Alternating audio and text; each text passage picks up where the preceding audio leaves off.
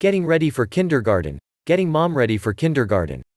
When that first day of kindergarten is approaching, every effort is put against getting the youngster heading out on his or her first big adventure out of the home. There is a lot to do. Between meeting with the teacher, buying clothes and school supplies, and preparing the little one for the big challenge of being away from mom and dad for a few hours to a day at school, it's a big step for the kiddo and for the family. But what is often overlooked in this rush to prepare for kindergarten is there is a very important participant in the process who also needs to do some preparing. That person is mom. When you think of it, that 5 years from the birth of that angel from heaven until he or she walks out that door for kindergarten is a pretty intense period of closeness and bonding. For virtually every waking minute of those years, mom is aware of that child, helping her, taking care of her, and keeping her safe and healthy every step of the way. Now the time has come to let that little one be away from home every day for several hours a day and start the road toward independence. Mom wants the right thing for her child, and beginning the move to be her own person is the right thing.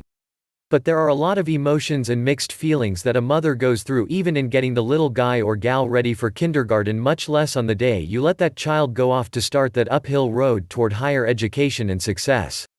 One of the people who can do a lot to help mom get ready for this big day is dad. If he is a sensitive dad, he will be aware that there is going to be a lot of anxiety and worry along with good old selfish desire not to let that kiddo leave the house. But dad can be the voice of reason for mom and for that kindergartner as both cope with the new way of life. By gently counseling mom that the road to independence is what will make that child a successful young person and eventually a healthy and well-adjusted adult, that logic can filter its way down to the emotional system and start to convince the heart that the head in this case is right. Other moms who have gone through this before are also a tremendous resource of comfort and advice for how to get through that separation, especially those first few days and weeks when the house seems empty and far too quiet. The friends can counsel that mom on how to fill that time, on things she can do to ease the anxiety like volunteering at the school, and on the wonderful victories that the family will celebrate together when the little one comes home from kindergarten full of excitement about what she learned that day. There are a lot of ways moms can get involved with the school to help out. That energy being felt in emotions that you are going through because of the change can be energies for good to benefit the school and to support your kids while they are in class learning to become good students.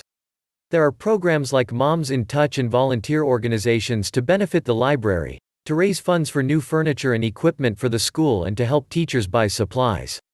If you channel those good energies of love and caring that used to be used only to take care of that one child toward good causes like this, the school will benefit, and so will your child's teacher and her class.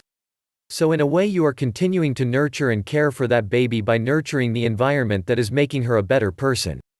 And that is a good way for mom to get ready for kindergarten before the little one goes off to school, and each and every day of this important year in your child's life as well.